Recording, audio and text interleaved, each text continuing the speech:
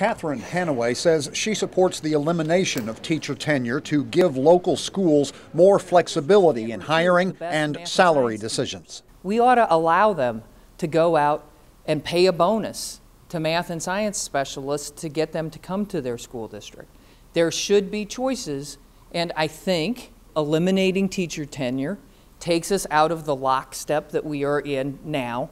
State Auditor Tom Schweich breaks with many in his party on this issue. I do not favor eliminating teacher tenure. I do not think you can coerce people into improving their performance. In launching his campaign, Tom Schweich blasted Hanaway for accepting hundreds of thousands of dollars from billionaire political activist Rex Sinkfield. He says conventional campaign contribution limits don't work because people can disguise the money.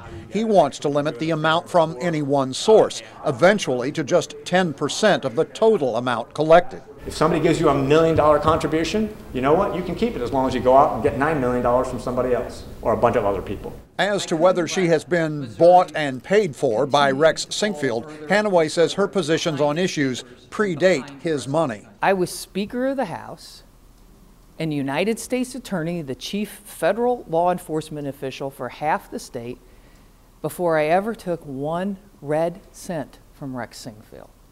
I stood for lower taxes, better schools, and tort reform long before I ever met Rex Sinkfield.